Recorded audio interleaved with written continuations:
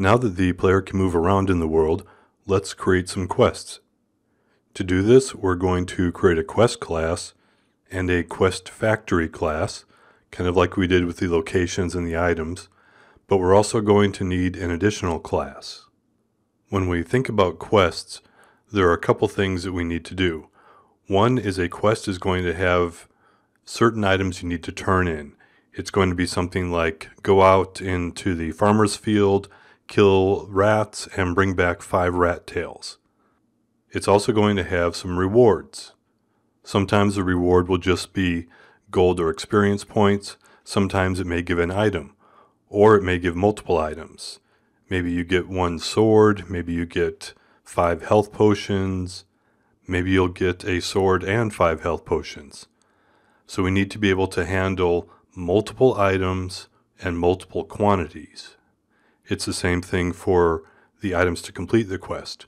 Maybe you need to bring back 1 monster head, or maybe you need to bring back 2 teeth and 1 tail and 6 furs or something like that.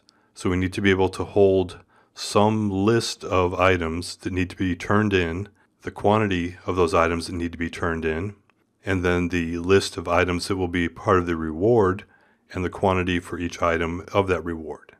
That's going to be our new class. It's going to help us manage the items and the quantities.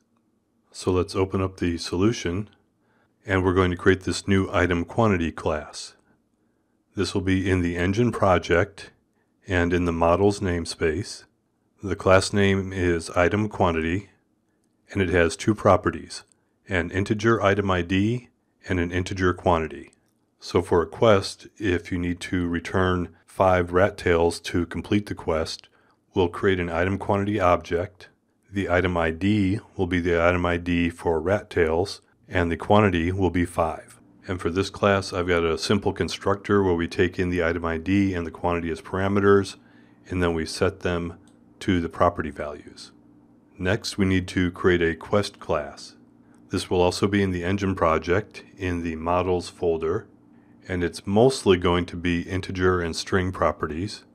So here we have a integer ID, a string for the quest name, a string property for the description, an integer for the reward experience points. When the player completes the quest, how many experience points will they get? Another integer for the reward gold. When they complete the quest, how much gold will they get? And then we have 2 list properties here. We have a list of item quantity objects, and this is the items to complete. So this is where we're going to say 5 rat tails, 3 pieces of fur, whatever we want for the actual completion quest items. And then we have another public list property here that holds item quantities, and this will be the reward items. So if we're going to give the player a rusty sword as a reward, then we're going to create an item quantity object that has the item ID for a rusty sword and a quantity of 1. If we're going to give them 5 health potions, then we would create an item quantity object, and the item ID would be the health potion ID, and the quantity would be 5. Besides the properties for the quest class, we have the constructor here, where we pass in all the parameters that we need so we can set the property values. And this includes the parameters for the items to complete, and the data type for that is going to be a list of item quantities, since that's what the data type is for the property. And then the reward items here, which is also the data type of list item quantity, since that's the data type for the property. So these are the 2 classes we need to create the actual quest object. Before we can start creating some quests in the quest factory class that we'll build next, let's add a couple more items so we actually have some items to put in for this item to complete. So we'll go back to the item factory class. This is in the engine project in the factories folder, and find the static item factory function, and then I just added these 2 lines here. So these are 2 new items we're going to add to the game. I have an item ID of 9001 for a snake fang, and it's worth 1 gold piece. And then we have item ID 9002 for snake skins, which are worth 2 gold pieces. Now we have everything in place so we can actually create a quest. So we can create our quest factory class. which will be in the engine project in the factories folder. And this will be similar to our other factory classes. It's an internal static class. It's internal because we're only going to use it inside the engine project. And it's static because we don't need to create an instance of this object. This is just kind of an engine for us. Then we have a private static variable that's a list of quests. And this is where we're going to store our quest objects in. Then we have a static quest factory function. This is the function that's kind of like a constructor.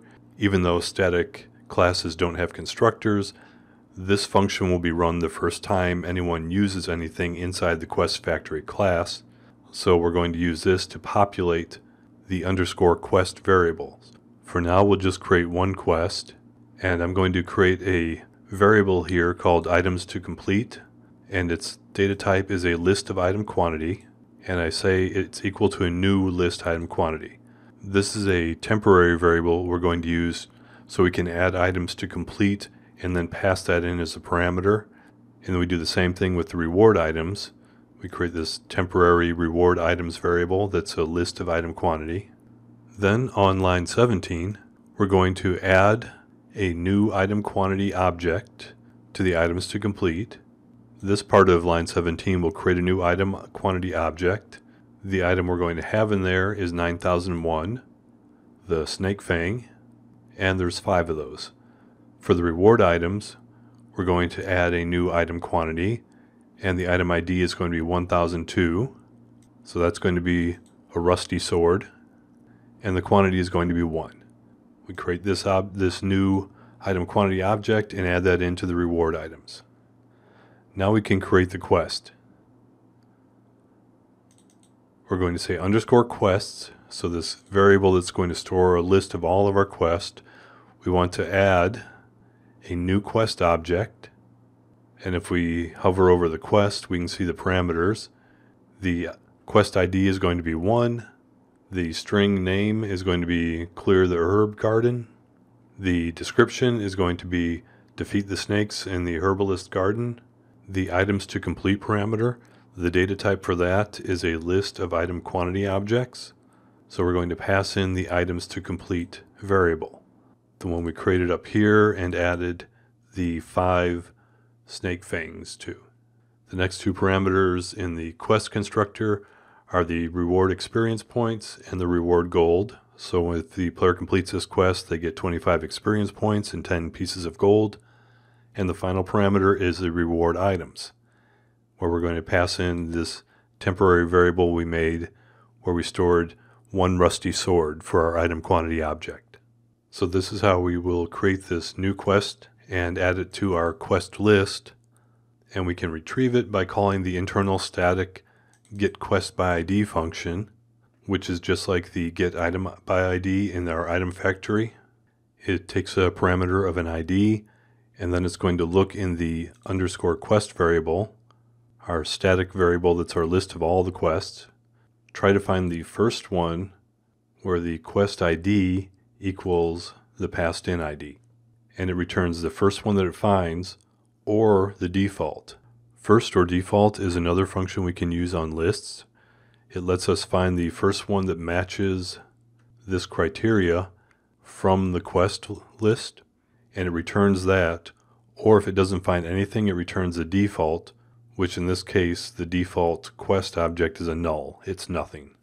So now we have everything in place so we can create quest objects through our quest factory, and we can decide what items the player needs to turn in to complete the quest, and then also what items the player will get as a reward.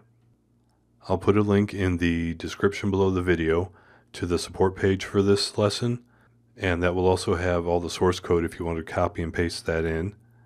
If you have any questions, you can leave a comment below or leave a comment on the support page, and I'll answer as soon as possible.